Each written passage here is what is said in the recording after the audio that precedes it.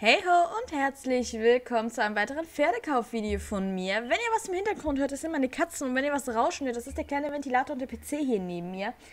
Den Ventilator muss ich anmachen, da es einfach viel zu warm ist hier in dem Zimmer. Und der PC ist leider gerade etwas laut, da ich nebenbei noch ein Video am Rendern bin. Ja, und der natürlich auch einiges zu schaffen hat bei dem Wetter. Zumal da noch eine dicke kleine Katze da drauf liegt. Also sie ist nicht dick. Ein bisschen. Eigentlich nicht. Sie sieht nur dick aus. Sie hat schwere Knochen. Okay. Ja. Ich habe mir den Morgen der dritten Generation gekauft. Und zwar das Pferd. Den, ich glaube, das ist ein Rabicano. Nennt man das so? Keine Ahnung. Auf jeden Fall den schwarz-weißen. Den habe ich mir gekauft gehabt. Aus der App. Ist auch schon etwas länger her. Das hat tatsächlich noch vor dem Reitsportfestival. Der ist auch schon ausgelevelt. Den habe ich während des Reitsportfestivals ausgelevelt. Und, ja, also ich weiß, dass einige den Morgen absolut nicht leiden können. Kann ich jetzt persönlich nicht verstehen, aber dazu kommen wir im Fazit. Ja, deswegen wieder, wie gehabt, ich lese erstmal bei einem anderen Pferdchen die Sachen vor.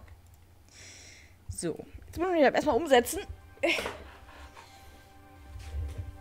So, das ist jetzt mittlerweile die dritte Aufnahme, die ich versuche aufzunehmen. Beim ersten Mal haben die Katzen gestreikt.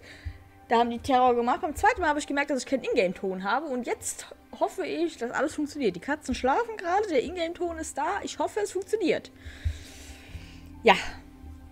Der Morgen ist ein Generation 3 Pferd. Kommt mit dem Rassebonus von Stärke plus 2, Disziplin plus 2, Geschwindigkeit plus 0, Ausdauer plus 0 und Agilität plus 2. Ist ab Level 9 kaufbar. Wir brauchen zwar keinen Ruf, müssen aber dafür nach Pferdekauf gehen, weil die hier in Pferdekauf stehen. Das heißt, wir müssen mindestens Starrider sein. So. Ja. Außerdem gibt es den Morgen in 9 Farben. Einer davon ist in der App, die anderen 8 stehen hier am Pferdekaufstall. Ist wie gesagt im Level 9 kaufbar, kostet 850 Starcoins und hat keine speziellen Animationen. Gut. Der Morgen ist nicht nur charakterstark und ein echter Hingucker, er gehört auch zu den vielseitigsten Pferderassen. Er gilt als die erste Pferderasse der Vereinigten Staaten. Er geht auf ein wunderschönes Fohlen zurück, das in den 1790er Jahren einem Lehrer namens Justin Morgan gehörte. Dieser Hengst war der Vater der ersten Morgans, der Pferde, die Amerika in vielerlei Hinsicht geprägt haben. Der tapfere und liebenswerte Morgan ist ein elegantes Pferd mit ausdrucksstarkem Gesicht und muskulösem Körper. Ob Fahrsport, Zügelführung, Dressur, Springen, Distanzreiten oder Westernpleasure. Dieses Pferd mag klein sein, aber es kann alles. Kein Wunder also, dass diese kleinen, aber kräftigen Pferde auch bei den Reiterinnen und Reitern auf Jorvik sehr beliebt ist. Der Morgan wurde ursprünglich für den Einsatz in Reitschulen hergebracht, ist aber dank seines Charmes und seiner Klugheit zu einer beliebten Pferderasse für Fans aller Disziplinen geworden. Ja, ich habe auch schon in Generation 2 Morgen den aus der App, den hatte ich mir irgendwann mal gekauft, noch an meinen Anfängen tatsächlich. Auch schon ewig ausgelevelt. Und ja, ich habe mir bisher keinen anderen Morgen gekauft gehabt, also der Morgen, der eingezogen ist, ist tatsächlich mein erster Morgen. Weil einfach aus dem Grund, ich war krank zu dem Zeitpunkt, als die Morgens eingeführt worden sind. Und ich fand das danach dann irgendwie sinnlos, mir einen weiteren Morgen zu kaufen, wenn ich noch den in der App habe.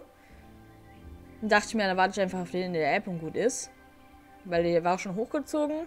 Und dann sind ja so viele Pferde rausgeflogen und es war ja dann noch ein Bazar und mein Stall war voll. Naja.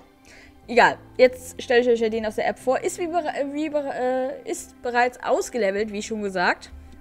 Wir können uns auch gerne nochmal die Farben angucken, die es hier gibt. Den finde ich absolut schön. Also wenn ich mir den nicht aus der App geholt hätte, hätte ich mir den geholt. Kann ich euch direkt sagen, weil das ist ein Dunkelfuchs mit heller Mähne. Meine absolute Traumfarbe. Mit Äpfelung und Abzeichen. Hätte die noch eine Blässe dabei, wäre sie so... Ohne Witz, dann wäre sie mein Traumpferd Nummer 1 gewesen. Dann haben wir hier einen Cremello, ist es, glaube ich. Einen Fuchs, einen braunen. Korrigiert mich gerne bei den Farben. Palomino-Schecke. Ein Ofrero-Fuchsschecke. Buckskin? Bist du ein Buckskin? Ich weiß es nicht. Du hast die Haare von einem Palomino, aber du hast dunkle Beine. Bist du ein Palomino oder bist du ein Buckskin? Keine Ahnung. Und ein Rappe. Ja, genau. Wir gucken uns auch hier nochmal kurz die Mähen, also wir gucken uns jetzt die Gangarten an. Wir gucken uns hier die Mähen an dem Pferd auch nochmal an, aber ich gehe wahrscheinlich mit meinem Pferd dann auch nochmal kurz zum Friseur, der ist ja direkt hier. Dann gucken wir uns da die Mähen auch nochmal auf dem richtigen Pferd an. So. Inaktiv haben wir gesehen, es guckt rum, die Pferde grasen tatsächlich auch. Dann haben wir hier den Schritt. Den Trab. Den Kanter. Den Galopp.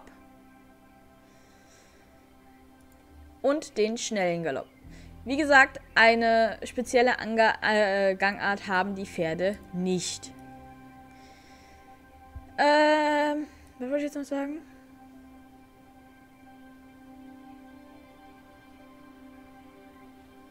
Keine Ahnung, weiß ich nicht mehr.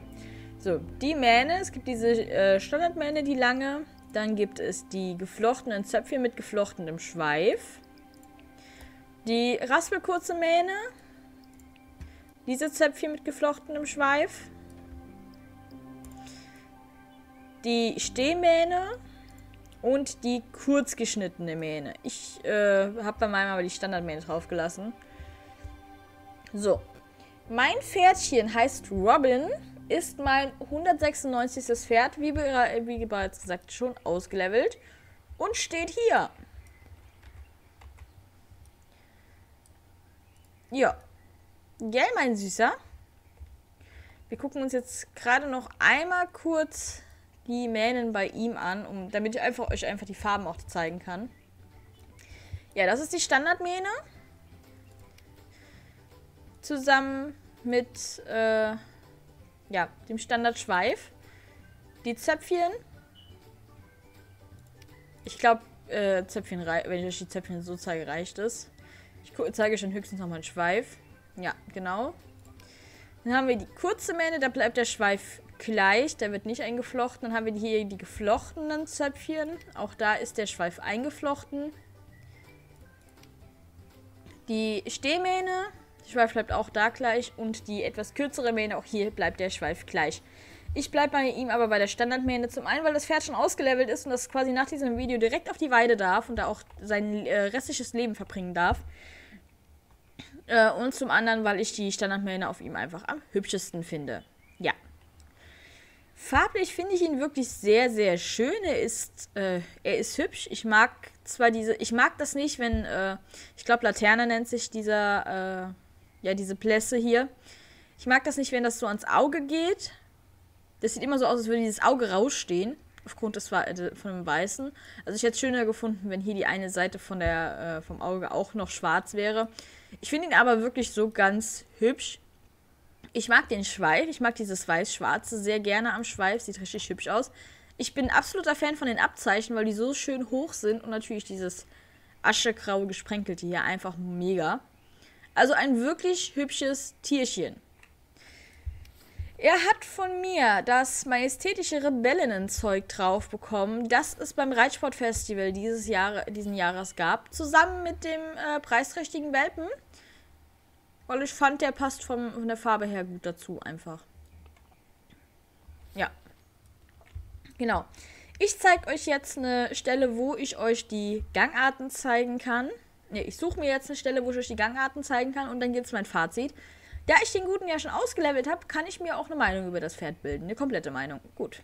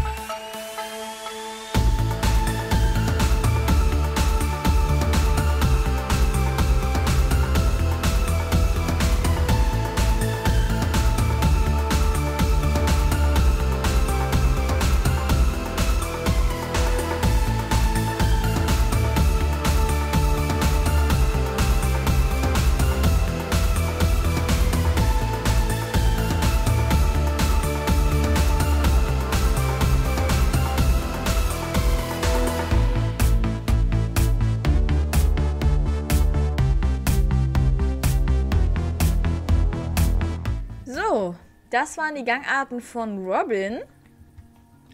Ja. Da ich ihn schon ausgelevelt habe, habe ich natürlich einen Eindruck bekommen von dem Pferd. Und ich muss sagen, dass ich beim Morgan leider genau den gleichen Eindruck habe wie beim Lusitano, nämlich, dass er nicht aus den Pushen kommt. Ich habe das Gefühl, dass der Morgan einfach extrem langsam ist. Ich weiß, dass alle Pferde gleich schnell auf Jorvik sind, aber beim Morgan habe ich wirklich das Gefühl einfach, ich weiß nicht, ob es an der Animation liegt oder so, aber beim Morgan habe ich einfach das Gefühl, der kommt nicht aus dem Quark. Er versucht und versucht und versucht und er kommt einfach nicht er kriegt halt kein Tempo quasi, habe ich das Gefühl. Einfach nur vom reinen Reitgefühl her. Jetzt nicht von den Zeiten her oder so, sondern einfach vom reinen Reitgefühl her. Aber ansonsten habe ich beim Morgan absolut nichts zu meckern. Ich fühle mich sonst wohl auf dem Pferd.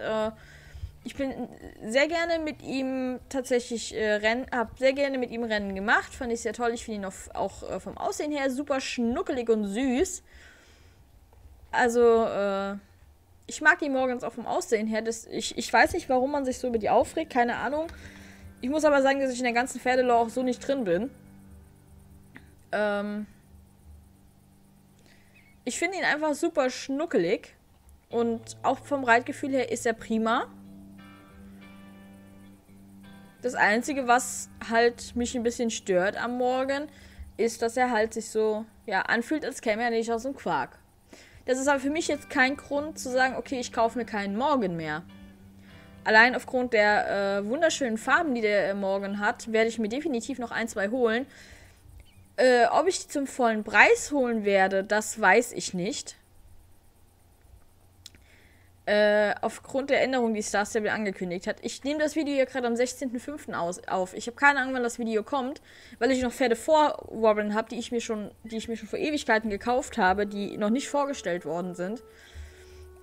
Ich weiß nicht, wann das Video hier kommt, nur ich weiß halt nicht, ob ich mir in Zukunft noch Pferde für einen vollen Preis kaufen werde. Das heißt, ich weiß auch nicht, ob ich mir Pferde zum Release kaufen werde, wenn Star Stable wirklich diese eine Änderung durchsetzt, die Star Stable auch durchsetzen wollte. Das weiß ich halt nicht. Muss ich gucken, wie das dann aussieht. Ich kann nicht in die Zukunft gucken. Und das kommt für mich erst nächste Woche, das Update. Bin ich ja mal gespannt. Okay. Also mein Fazit ist auf jeden Fall, den Morgen kann man sich auf jeden Fall kaufen, wenn man sie farblich toll findet, wenn man mit dem Körperbau kein Problem hat und wenn man mit den Gangarten kein Problem hat.